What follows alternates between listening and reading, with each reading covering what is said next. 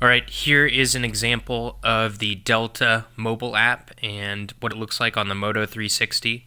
Once you've already downloaded the app on your phone and then viewed the boarding pass within the app, it should be available on your Moto 360.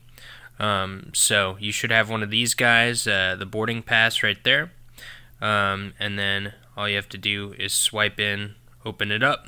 It opens up the Delta app. Looks like a loading screen, but it's actually swipeable. You see your boarding QR right there, as well as additional flight information there. So there you go.